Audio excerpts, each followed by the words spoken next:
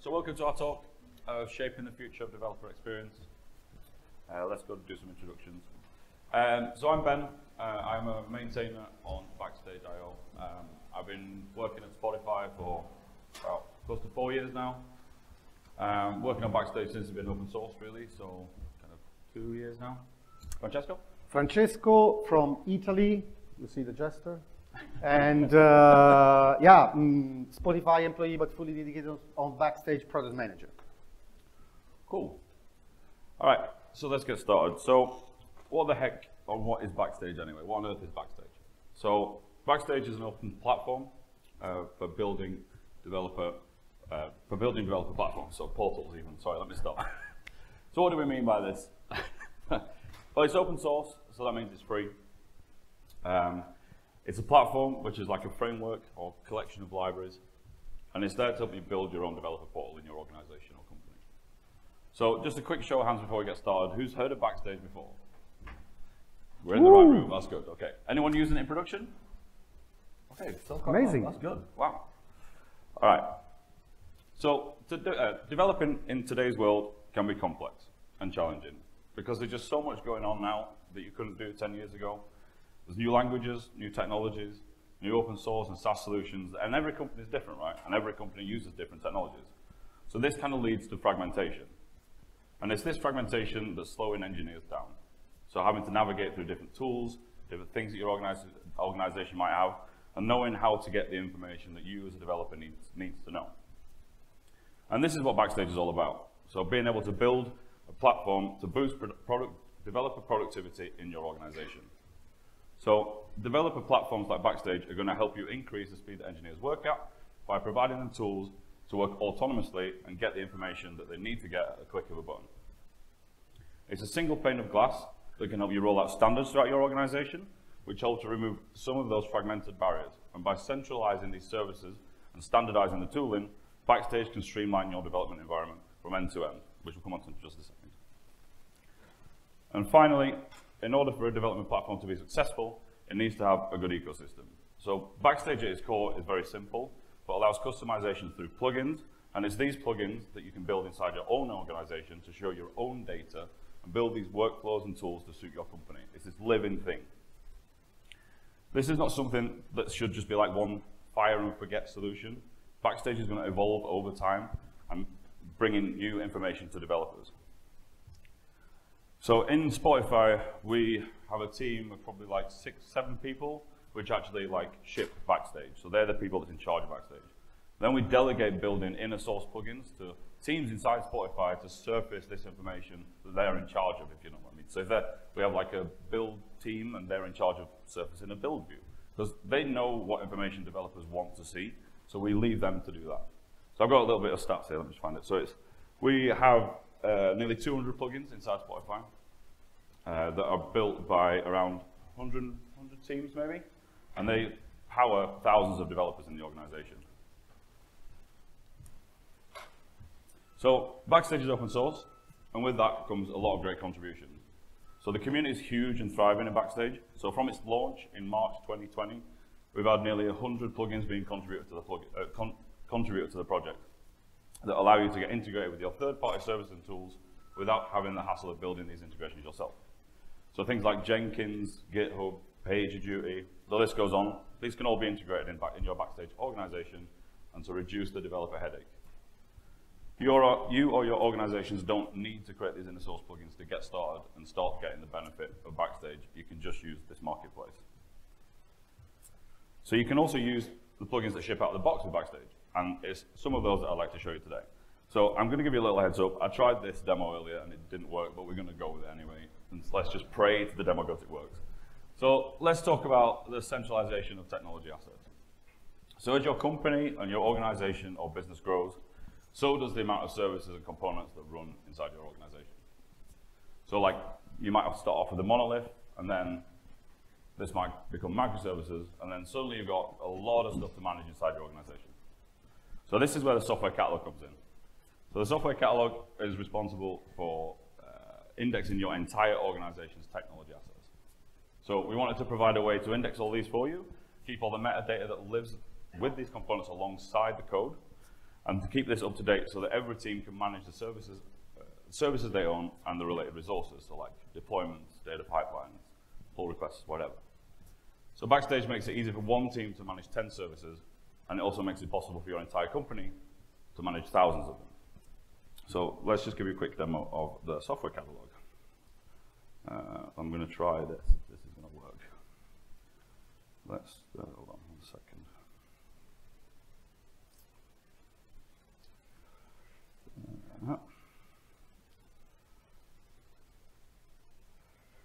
Is it going to work? Oh my God! Don't look at my desktop. Pain. Where the hell is it gone? There we go. Let's go with this one. All right. Let's create a new tab on here. Thank you, Google. And then I need to show this in full screen. All right. So we've got our little demo here. So I'm gonna, before I carry on, so we have a booth in the Project Pavilion, and we're running a little bit more on an advanced demo than this. So please come by and see us, and we can take you through in a little bit more detail. So I'm just going to go to the catalog first. Yes, it's working. Okay, that's good. So this is basically the view that you would get for the catalog. So we can see here, these are some of my own services or components inside this demo organization, which is called Rocket. We can see here, these are the 4 things I own. We can see everything in the company. Lots of things here. Or things I star, for instance. I can click into one of these things I own and get a little bit more information about it. So this is called the entity page. So this is super customizable. You can put in your own plugins in here and show the information that you need around this component or this service. So we can see we've got some CI/CD stuff here. This is just going to hook up to GitHub Actions, for instance, for this demo and show the stuff that's running. And then we've got more tabs across the top here, pull requests and whatever. Let's go and head back to this. So software creation. So standards in any organization are the key to scale. So we as Spotify want to make it easy for engineers to get set up and get basically reduce the barrier to building new components inside your organization. So if we say we want to ship Java, or Java applications, Java services, we want to be able to make it super easy for you to bootstrap that Java program, Java backend service or whatever, with login, monitoring, metrics, all that stuff baked into one place. So this is why we made software templates. So software templates allow you to create these bare boilerplate kind of repositories, or anything really, and get it set up really quickly so that an engineer just fills out a little form, and then we go off and create all this in the background. Let me quickly demo this. So this is the thing that didn't work, so let's give this a go. So I'm going to go to create here, and I'm just going to pick one of these templates. So these are the templates that you might have in your organization. They can be super extensible, so you can create custom UI form fields to collect more data from the engineer, or you can create custom actions in the backend, which is going to allow you to integrate with any of your services or any of your wherever providers that you might have to do custom things, custom actions. So let's click on one of these and create this. So I'm just going to fill out a random name here, random, and description is going to be hello Qcon. And then we pick an owner, and we click on next. And then this is going to be this, I think.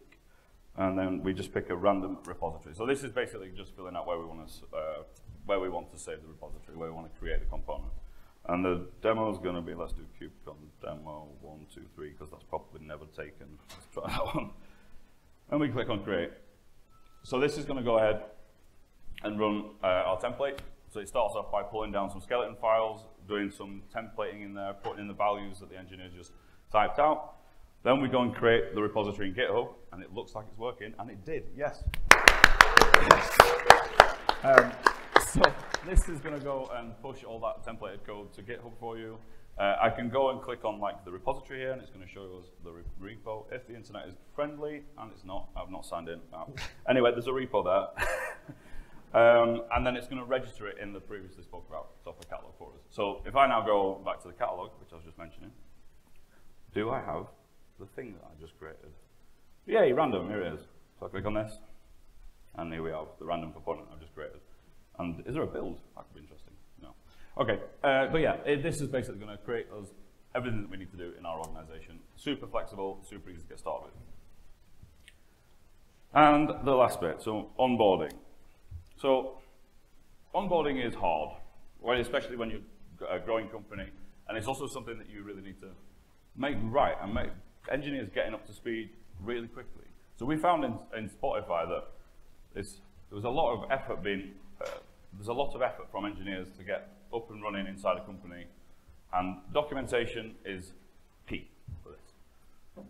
So we made the TechDocs plugin, or Docs Like Code, which is trying to help with this. So we basically want to store documentation alongside components and alongside the repository and code of that service. So it's written in Markdown, and we've written a plugin that will convert all this Markdown into beautiful HTML that you can see inside Backstage. So we use this for quite a lot of things, not just documenting components and services themselves, but also like creating things that we call golden paths, which is basically kind of like a getting started with web development or backend development inside Spotify. So it's all of our standards and how we do things like login and things like that, all baked into documentation. So I'd like to just quickly show you the documentation that we've got. So I'm just going to go back to this demo here. So if I go to one of our components, let's go to like the music app, and then I click on documentation. It doesn't have documentation, that was a bad choice. Launch app. Launch app, there we go. And click on docs. So we're going to see all the documentation for the launch app that is deployed or inside the repository of where this is stored. So this is just some demo documentation, as you can see here. But yeah, we got some documentation. Going back to like the golden path stuff that I was talking about and how we do this at Spotify. So this is kind of an example here. We click on our documentation here, and we see more of a rich guide and rich kind of documentation for engineers to get started with. So we have steps, for instance, here, nice little panels on the side. So with this also, you can also extend this too. So you'll see that we can add widgets and customizations to this to extend the behavior of the TechDocs plugin. And also, if I just click on this edit button here, I can see this. It's going to take me to the GitHub repo where I can actually. No, this is also not working. Anyway, imagine there's a README document there that I can also edit to. Yeah, and that's kind of the demo that I've got so far. I'm going to hand over to Francesco now, and he's going to carry on. Thank you, Ben. So, okay. So, this is, we did an exercise recently, it's a new thing, about estimating how many developers are impacted with all of this. So, I mean, I don't know if you're aware, but Backstage is having a great momentum. We are super happy, super energized. We will see more data after. We estimated how many of the developers are using Backstage, or, I mean, of course, it's an estimation, how many developers we are impacting. And the number is huge. It's huge. We are super happy, super excited about that.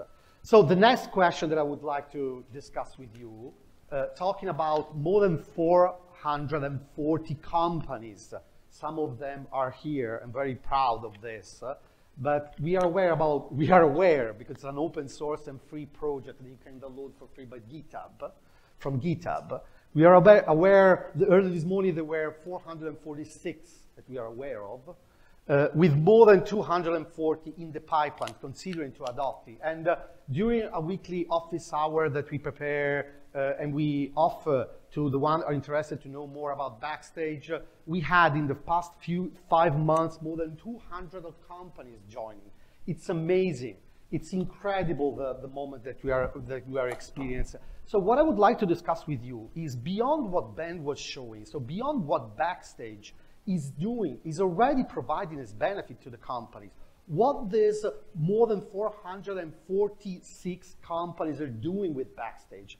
It is incredible. I often talk with many of you and many of the adopters. Incredible how these new things are happening beyond what we were expecting, beyond what we were thinking. What I would like to discuss with you is what is the evolution of the developer experience through Backstage, but not done by us in isolation, but done by the community. The community of more than 446 companies adopting. let's be inspired by them. And just a disclaimer, because we have adopters in the room, if you don't see your name quoted here, I apologize, but it doesn't mean that you don't innovate. It's simply that I didn't have time to collect all the things. Let's go through all of them. First of all, I would like to share something about the repository that Ben was showing, and most in particular about the software catalog. So the central repository, you have all the technology asset, the software entity that your company is using.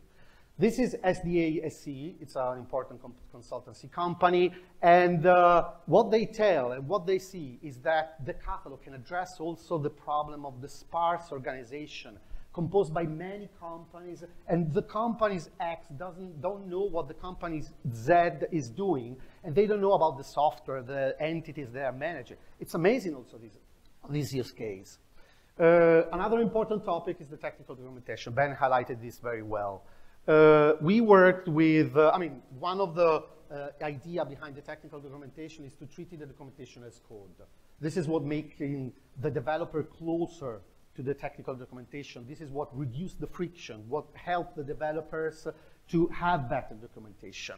And we are working with Stack Overflow to provide a closer experience from the technical documentation to the problem and the issue that the developers are doing. It's a huge help. It's something that we didn't imagine at the time. This is TELUS. Probably TELUS is also in the room. Great job, guys.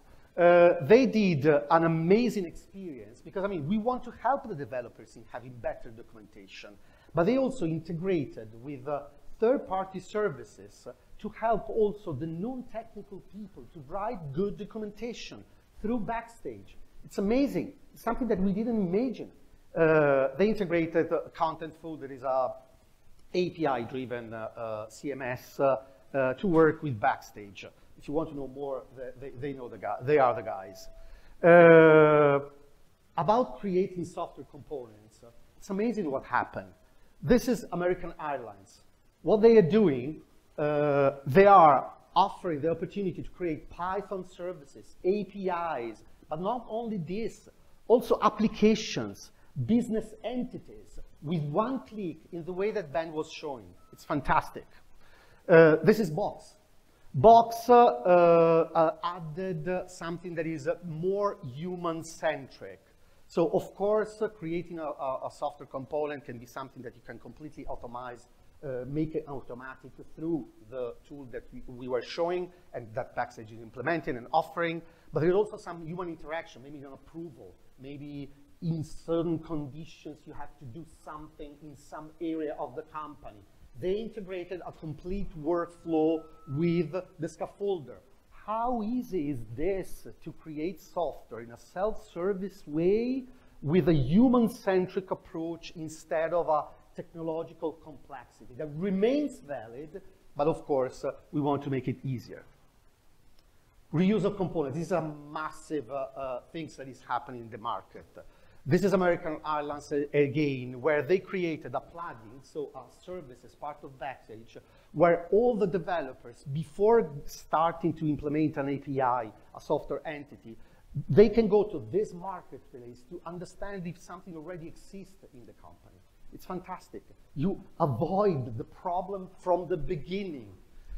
Similar solution from Deutsche Bank. They use this taxonomy added to the software entities. And so they have, again, this sort of marketplace where you search for, I don't know, something related to the customer satisfaction, and you have API, software entity, and maybe you as a developer can use something that is already existing in your organization instead of reinventing the wheel all the time.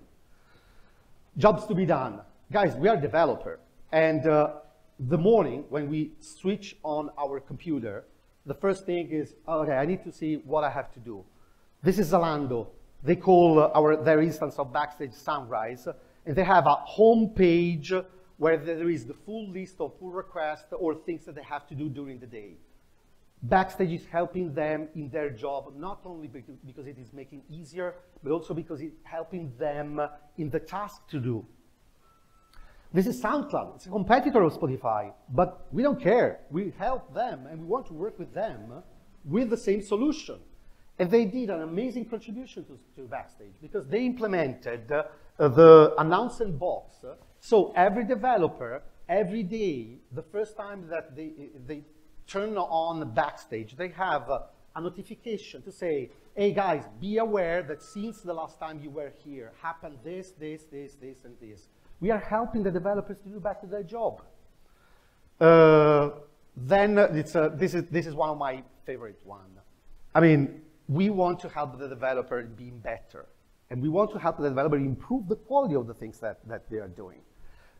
This is, again, SDACA, but we have many examples, Splunk already, also something to quote.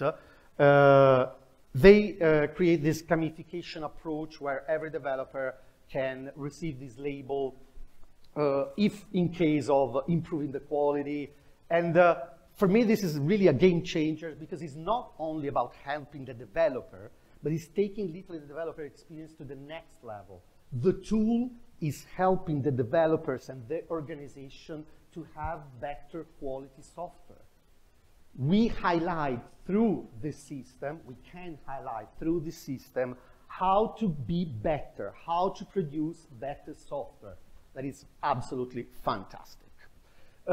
These are a list of other clusters of ideas that I have seen in our hundreds of adopters. Every adopter is rebranding Backstage. Can you please raise your hand, the adopters that are not rebranding Backstage? 1, 2, 3, 4. Okay, cool. A couple of there.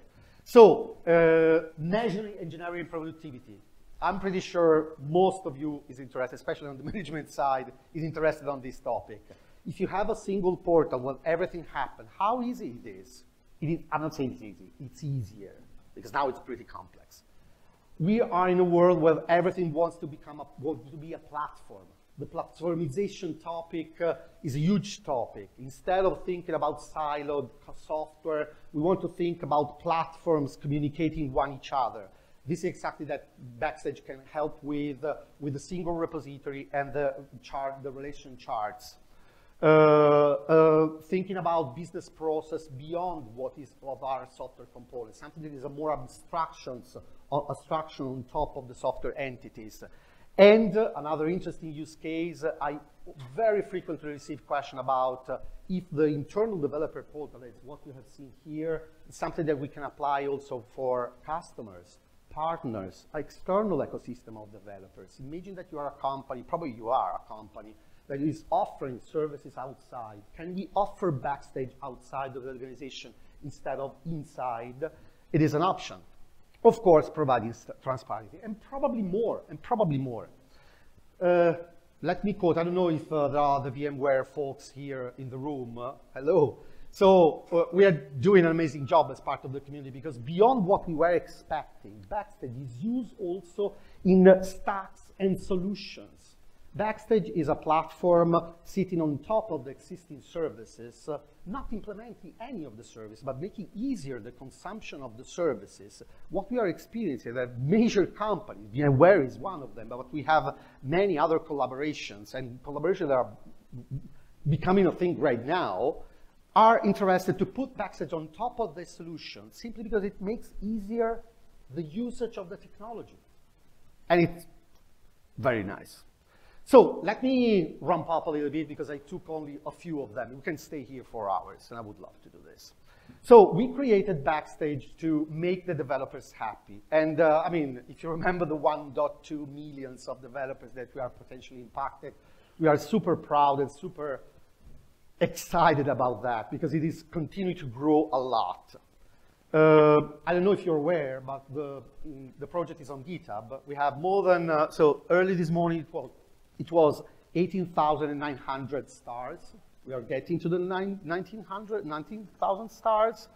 We are the fourth project as part of the CNCF ecosystem in terms of contributor, more than 800. It's a very open project. More than 7,500 members in Discord, free, open, join us. Hundreds of people at every hour of the day and the night. And we are super happy about that. honestly, what we are experiencing is something that is going beyond making the developer happy. It is happening, and we want to continue on that path. Is about hearing and working with the adopters to shape the future of the developer experience. And this is something that we are going all together, not only us as Spotify, but all together in an open source and in an open manner. Because, as you know, open source is the right way to approach all of this and to grow together. Backstage, it's amazing because it's already allowing hundreds of big organizations, structured organizations to do all of this. And honestly, we are experiencing that the future of the developer experience is happening now, all together, that it's amazing. Join us. We will be happy to have you. Thank you very much.